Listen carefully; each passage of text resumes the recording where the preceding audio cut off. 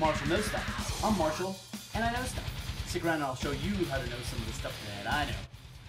I've been getting these requests for little micro videos showing specific things that I do in some of my bigger builds. Like for instance, how to harden and temper steel.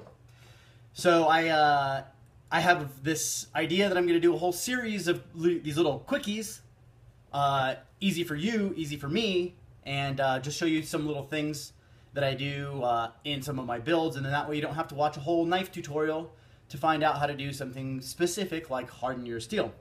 So today's episode of Marshall Knows Stuff, we're going to be learning how to harden and temper our blades.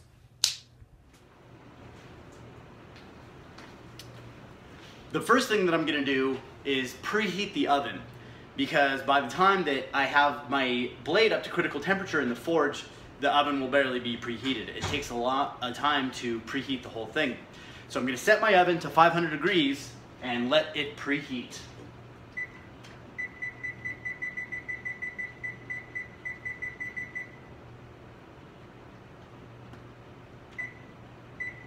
.505. All right, let's go kick on the forge.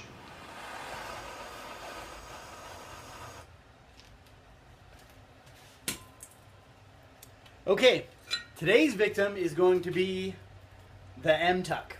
While I did make a cool blade out of 1080 steel, until it gets treated, it's junk. I tried sharpening it, it just didn't keep its edge because it's so soft still. It definitely needs to be treated, so I'm going to throw this one, this completed project, almost completed project, into the forge, and this is the one that we're going to be heat treating today. With the paracord wrap off of it, it's ready to go into the forge. You just set it in there for just a couple minutes, wait for it to get up to critical temperature, and I'll show you how to tell that it's at critical temperature.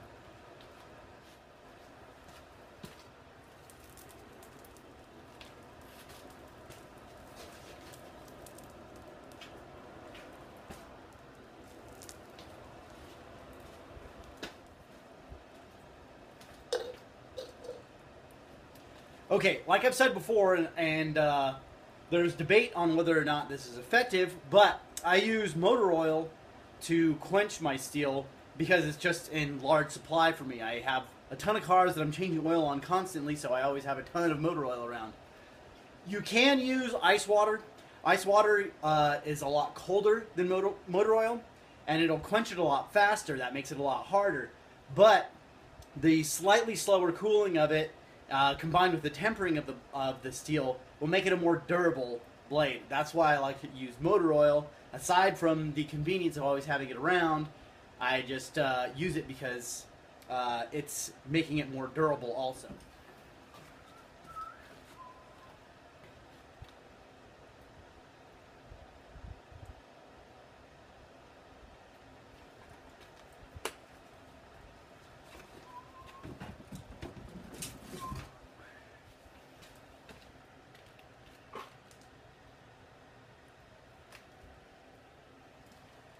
Okay, now in my pocket I've got my little garage magnet. If you're at critical temperature, the magnet will not stick to your steel. I'm not to critical temperature yet, my magnet's sticking to my steel. So you want to keep checking it, take it out of the fire, and you can tell by the color too, it'll be almost welding temperature by the time that it's at critical temperature. So if it's real bright orange, like into yellow and almost white, then you're at critical temperature. You can tell by the color. If you do it enough, you get to recognize the color, but until then, use a magnet to be able to tell.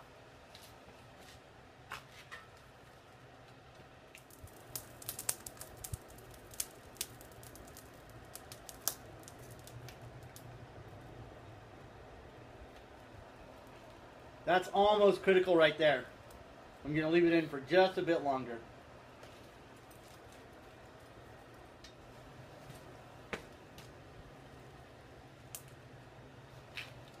That thing's ready to go. Not sticking.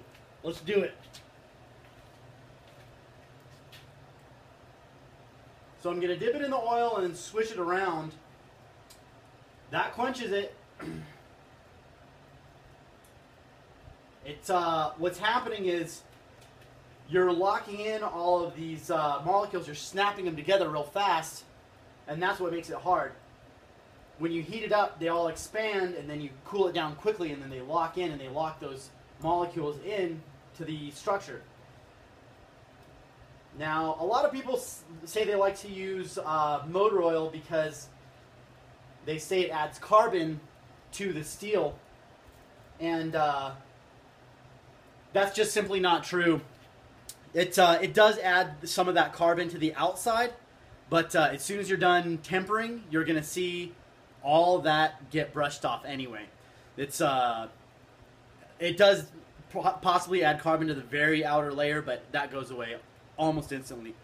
The only way to really add carbon into your steel is by moltening, by making molten the whole piece of steel with carbon in there. Like if you were going to bake it with some charcoal in there, that charcoal would get some carbon into there, and that would be a way to get carbon into your steel, but not by just dunking it in motor oil. But that's ready to go now. Turn off the forge, and we're going to clean it up and then put it into our preheated oven. Okay, that whole process only took about 10 minutes to get this up to critical temperature and then quench it. The next part takes a lot longer. Our preheated oven, it needs to sit in there for about 2 hours. I clean the whole thing up so I can tell what temperature I'm at, because when you have that nice polished silver on there, you'll notice that it changes colors, and I usually go for that cobalt blue. Whenever I hit cobalt blue on the outside, I know that the whole thing is to a certain temperature all the way through, and that's when the blade gets tempered. So I'm going to clean this up with a little sanding wheel, and then once it's all polished up, then we're going to throw it in the oven. Okay, the M-Tuck is all hardened, and a great way to be able to tell whether it's hardened is by simply taking a file and rubbing it across your steel. If it skates, then that means that it's hard enough, because this file's very hard steel, and when your blade is also that hard, then it's not going to dig into it, it's just going to skate over it like that. It's a good way to prove it. So, I'm all polished up on it, semi-polished, and I'm ready to throw this into the oven. Just throw it on the cookie sheet, and we're going to leave it in there for 2 hours. I'll check it periodically to make sure that I'm not already to that temperature. Like I said, I like it to be cobalt blue.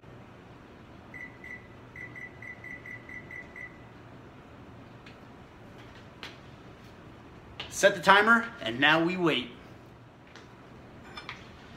Now, the reason it's important to temper is because whenever you harden, the steel is so hard that it's brittle. If you throw, say, a file at concrete, it'll break, it'll just snap.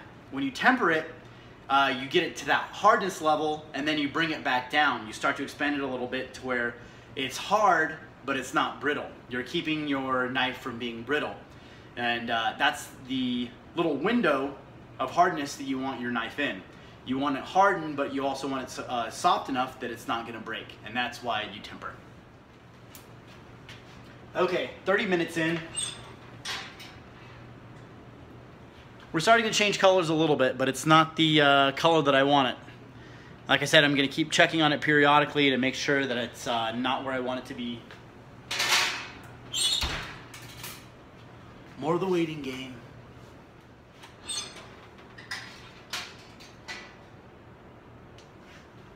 About 25 minutes left, and we're hitting that cobalt blue color.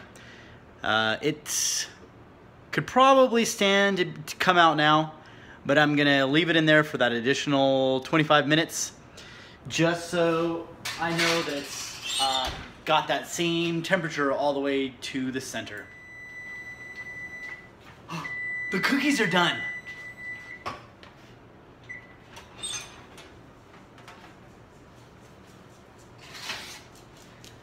And there we go, cookies.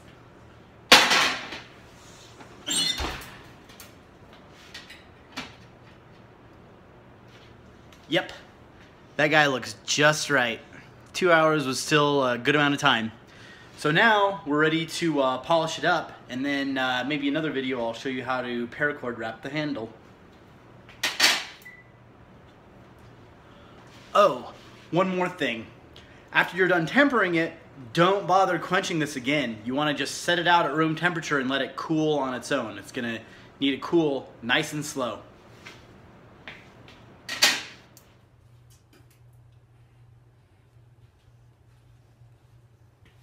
Well, there you go.